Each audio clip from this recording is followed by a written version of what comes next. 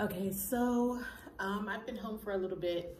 I am currently in the process of trying to get my YouTube video for the day uploaded.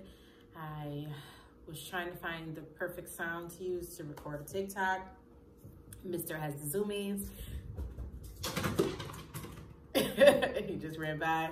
And so now the only thing left for me to do is to get some writing done. So I did some writing while I was at work today. I couldn't really film it because I was writing on my phone.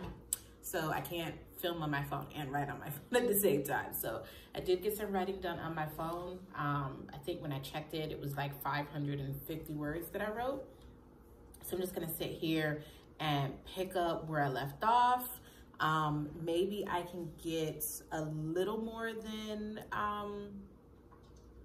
one chapter today, since I did get some writing done at work, but we'll see what happens. So that's what I'm gonna do, and I will update you guys later.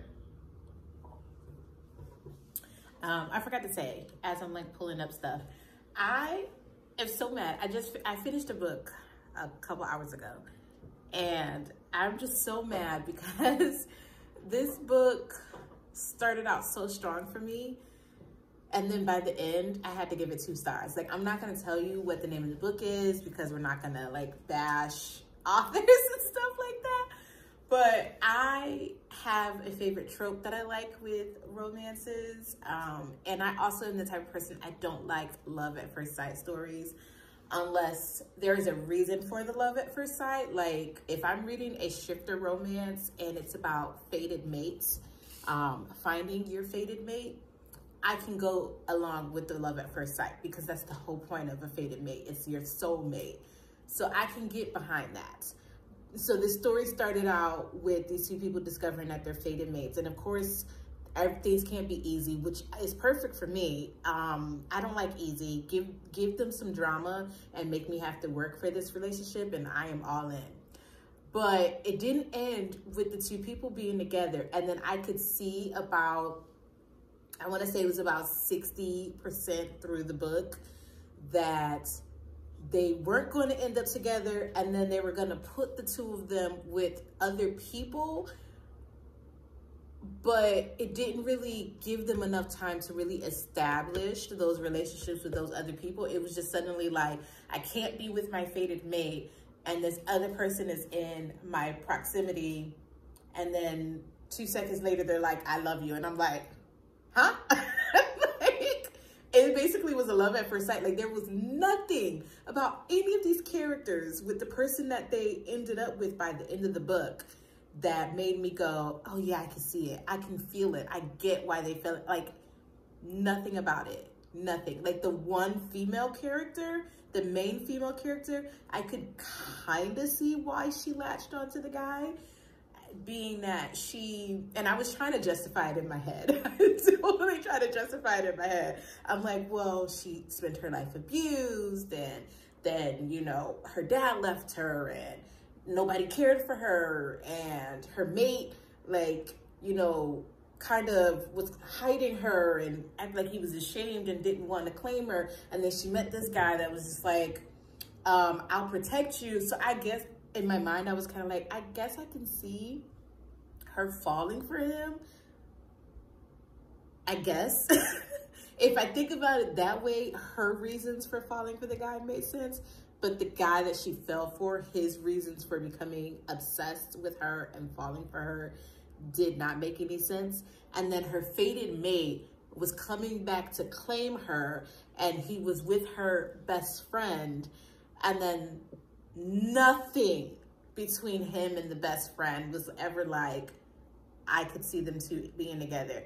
And somehow it was like written in like, oh, the way they look at each other. And I'm like, what do you mean the way they look at each other? Y'all, it was such an unsatisfying read, and I knew that it was going to be unsatisfying about 60% in.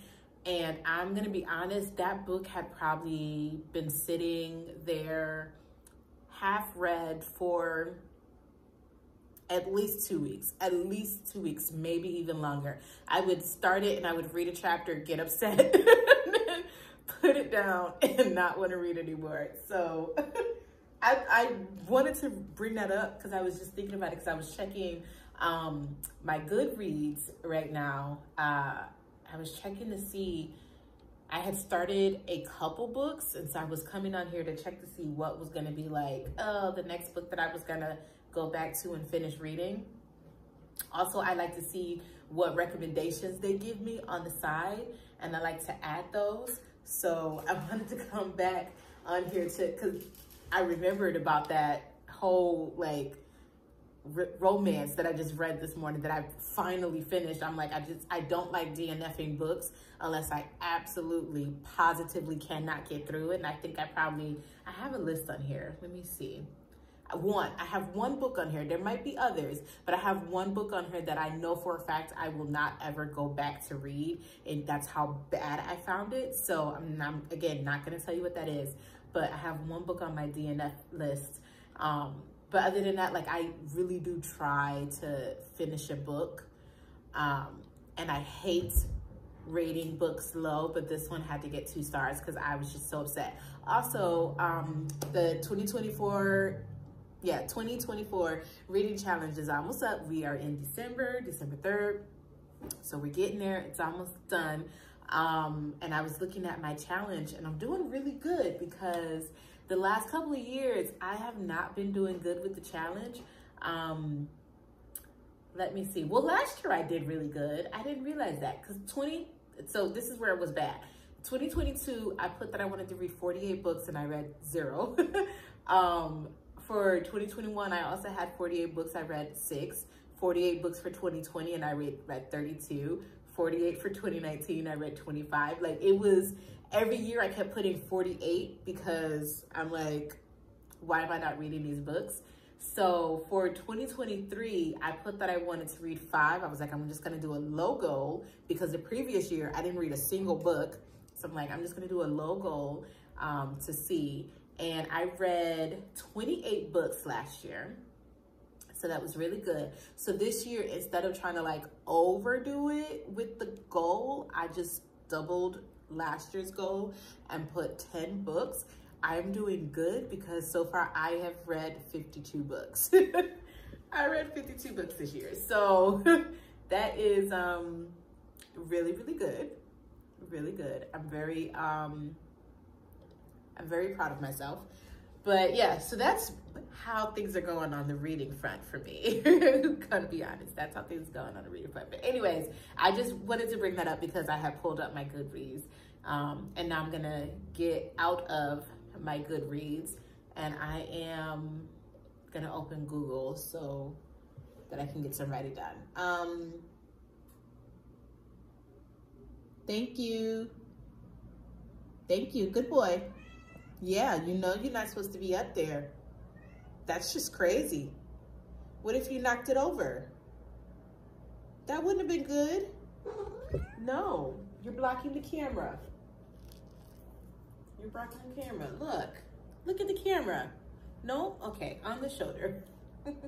Just like in the video that you guys gonna watch yesterday, when he got on my shoulder after I put my stuff away. He did the same thing today. I was like, oh, okay, it's one of those days. On mommy's shoulder. Okay, anyways, to writing.